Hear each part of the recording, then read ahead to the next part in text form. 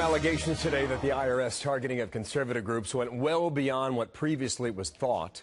Earlier, we talked with the attorney representing 25 of those groups who says he has proof the practice continued right up until earlier this month. Letters with a stamped signature from Lois Lerner. So, she kept on changing the criteria, which actually made the situation worse, not better. And I think it's unfortunate and tragic that the organization, the Internal Revenue Service, is now institutionally incapable of executing. Jay Sekulow from Last Hour with Martha here. Lerner's now on administrative leave. She gets pay. Syndicated columnist Leroy Murdoch writing about that in National Review and quoting now, her paychecks are hush money.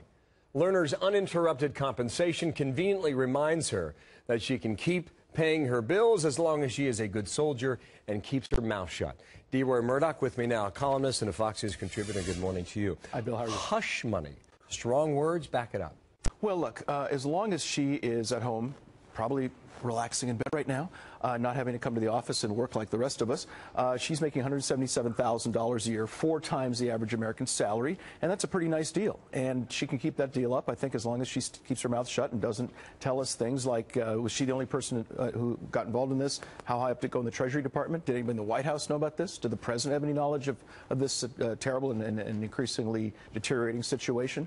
So I think, in a sense, this money helps her stay very quiet. You also write this, Lerner will keep receiving her annual salary, you just mentioned this, of $177,000. Thus, Lerner makes more than quadruple the typical earner's pay, and now without even lifting a finger, as Yogi Berra might say, only in America. Only in America. After this wonderful 3-day weekend we had, people went back to work yesterday, and yesterday was the first day of the rest of Lois Lerner's vacation, and she gets to stay home with pay, not lift a finger. And again, I think what she needs to do is come forward. First of all, I think that the law says that she's got to be paid on administrative leave. So she has some legal protection. Correct, but nothing says that the Secretary of the Treasury can call her up and say, look, you did a terrible job, you need to quit. And if that doesn't work, the White House Chief of Staff should call and say, you did a terrible job, you should quit. And if that doesn't work, the President of the United States should exercise some leadership and call her up and say, look, we just can't have you on the payroll, you need to go. Does she have, her attorneys obviously, does she pay them?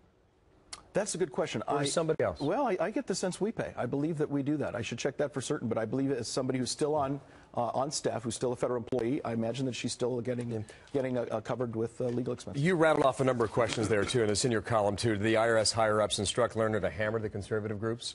You write about who else the Treasury knew about this. We don't know that at the moment.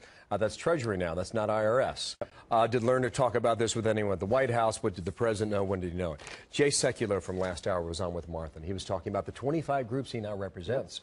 And he has proof and he has paperwork that shows it went higher up. How high?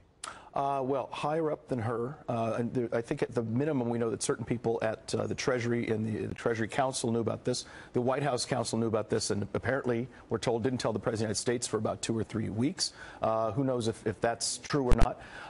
And we also find out that this was not just something done by the Cincinnati office by some rogue agents who are doing their own thing. We have at least 15 letters with Lois Lerner's signature on them, with very, very intrusive and inappropriate questions. I think the other thing is to understand how the IRS operates. The Cincinnati office handled all the tax-exempt filings. That's right. For the whole country. That's right. So if you wanted to get your organization on this list and get tax protection and go forward, you had to go through Cincinnati. Is that right? You had to go through Cincinnati, but there were letters coming from El Monte, California, from, I think, Laguna Niguel, if not mistaken, from Washington, D.C. So these were coming from multiple offices of the IRS, not just the Cincinnati office. All right. Lois Lerner, in the meantime, has a summer off, and we'll see next time when she goes public. Thanks, D. Nice non-work if you can get it. Right on. Only in America. Only in America. Thank you, Yogi. Leroy Murdoch. Thank you.